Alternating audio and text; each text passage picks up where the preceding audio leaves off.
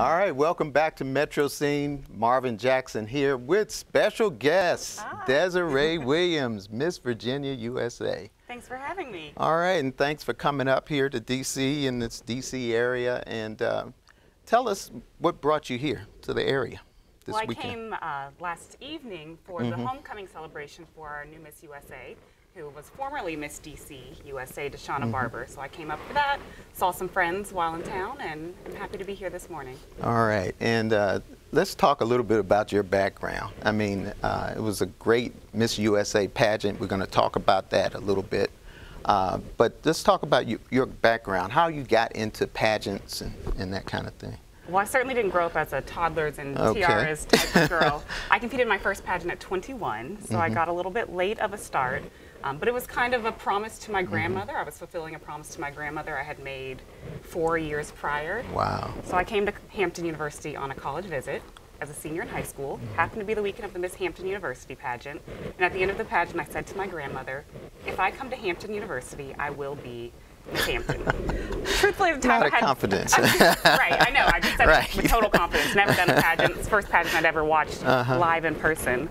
But really had no plans in coming to Hampton, so I was able to say that with confidence. But then I ended up at Hampton, and then my grandmother reminded me of the promise 4 years later, and I competed for Miss Hampton. I won Miss Hampton, and that sort of started this pageant ball rolling. Right, right. And then you went on to become Miss Virginia in the Miss America pageant first, right? Correct, yes. So I competed twice at that state pageant. First time I was first runner-up. Oh, wow. And really didn't plan on going back, but you know, how can you not? I had the competitive spirit in me, so I went back the next year and I won the title, competed at Miss America that year. Okay. And then I got the pageant bug again, went to Miss Virginia USA, and the first time placed first runner-up. Second time around, I won. So it happened similarly. Kind of exactly the same. I almost had it, so you have to go back and try one more time. All right, and talk a little bit else about your background, because you're quite a fitness buff, right? Well, my background is in the health-related field. So my undergraduate degree is in health and physical education. So I have a certification to teach K through 12, health and PE. But I decided to go back to school and get my doctorate degree in physical therapy. So I'm a physical therapist by trade. I also have a certification to teach yoga. So yeah, I guess that does make me a bit of a fitness buff. Yeah. Well, we're going to take a quick break, and when we come back, she's going to be all sashed up, everybody. So you'll see her in her Miss Virginia. I'll suit up. Yeah, right.